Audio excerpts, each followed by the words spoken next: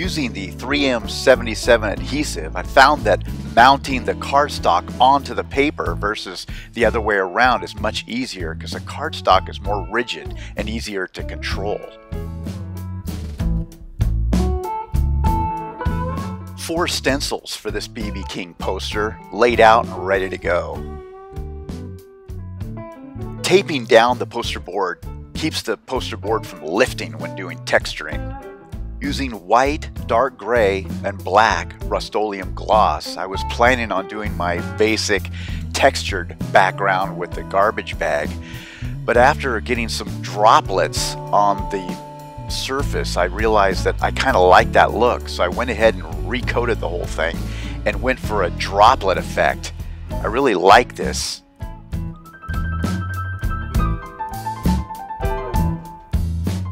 Here's a close-up view for you to look at. I really like the way it turned out. I'm going to have to let this dry overnight though, because that's a lot of paint saturation.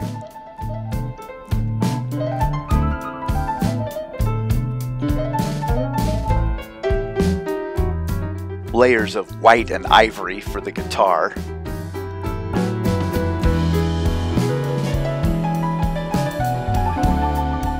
Metallic gold bling for his wristwatch band. Back to black, gray, and white for the skin tones.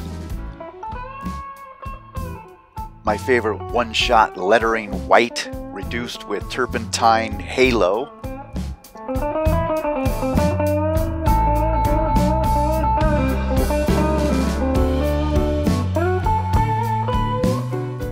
Mechanical portion of the project using Sharpies to draw out all the frets, the markers, and the strings.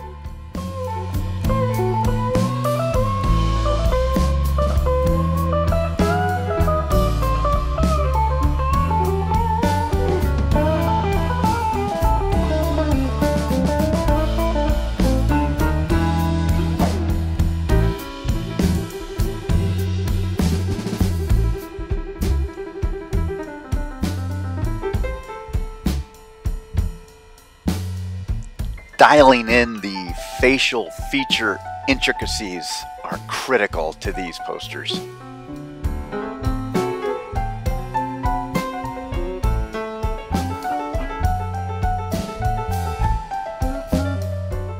Time for shadows and lowlights. It's easy to go too far with this. It's better to stay in the light to medium range.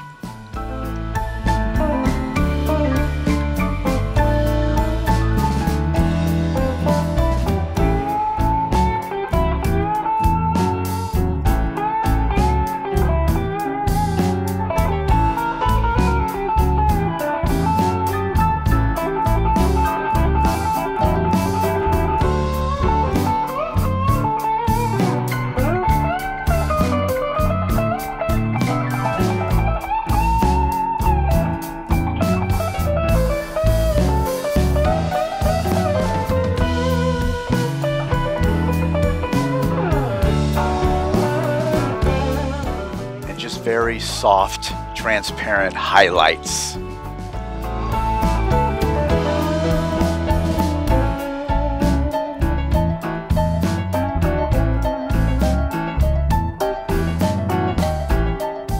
Some one-shot ivory lettering enamel and a Steve Kafka #1 pinstriping scroller to do this signature.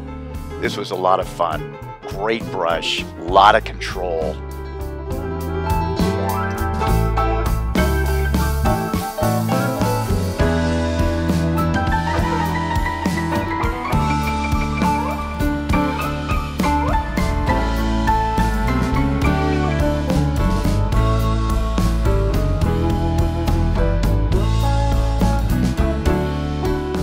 Hope you enjoyed this project. Thank you so much for watching.